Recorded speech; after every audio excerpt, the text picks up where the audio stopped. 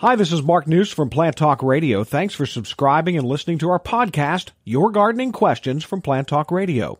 If you have a gardening question you'd like our host Fred Howard to answer, send him an email. The email address is fred@planttalkradio.com.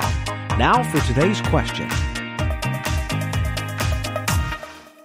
This came from Jim, and he says, I bought a beautiful passion flower plant.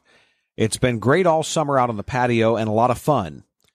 When do I need to bring it indoors, and what should I do to help that transition? Well, number one, it'll be on my to-do list. It's about time, in terms of bringing it indoors, to use what is called, it's one of the horticultural soaps, one of the very, very highly refined oils, and I'm not sure what passion flower can tolerate, but both of those are pesticides, insecticides that will clean up the scale, the white fly, to a certain extent, the white fly and so on.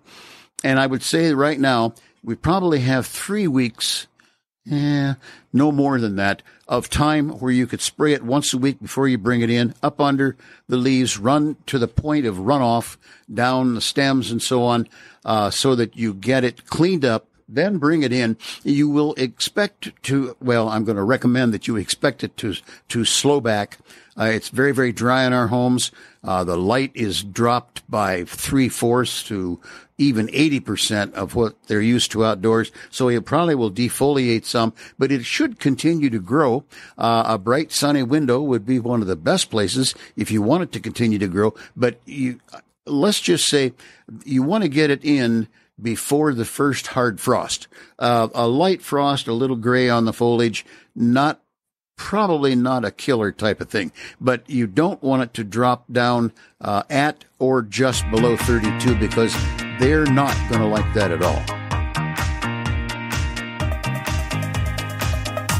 Hey, thanks again for listening to our podcast. Be sure to subscribe to our other podcasts as well, the Plant of the Week podcast and the Plant Talk Radio podcast, all on iTunes or your favorite podcast player. If you'd like to sponsor a daily podcast, contact us at fred@planttalkradio.com. To find out more about Fred Howard and Plant Talk Radio, visit our website, planttalkradio.com. Circle270media.com